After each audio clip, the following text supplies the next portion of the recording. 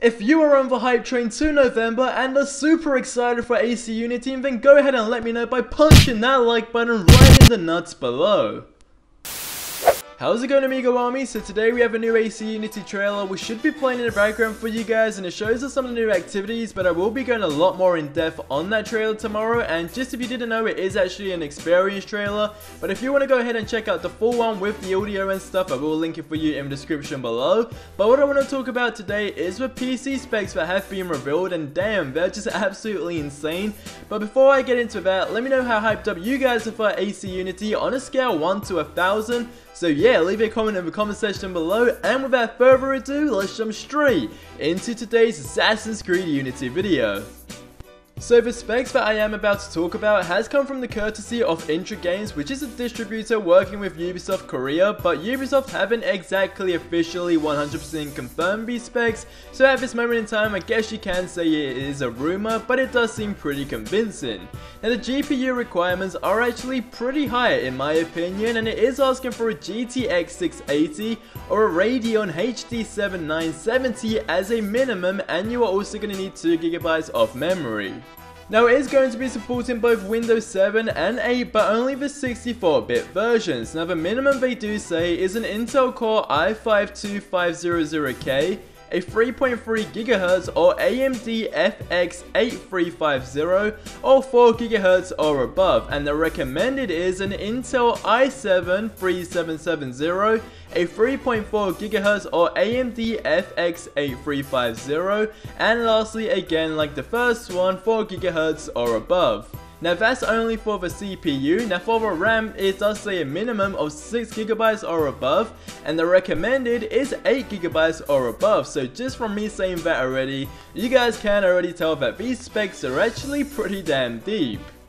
Now lastly, for the GPU, they did give the minimum of the Nvidia GeForce GTX 680 or AMD Radeon HD 7970 or above, and for the graphics memory the minimum is 2GB, and the recommended is an Nvidia GeForce GTX 780 or AMD Radeon R9 290X or above. And lastly, for the graphics memory, they do recommend around 3GB. Now if you guys are wondering, I will actually be leaving all these specs for you guys in the description below, so this is actually going to come really handy for you guys, especially if you are planning to get this on the PC. So like I said at the beginning of the video, even if this is a rumor, it's still better to take it into like some consideration and check your PC specs, and if it's not really like anything like this, then I would recommend you trying to upgrade or something like that.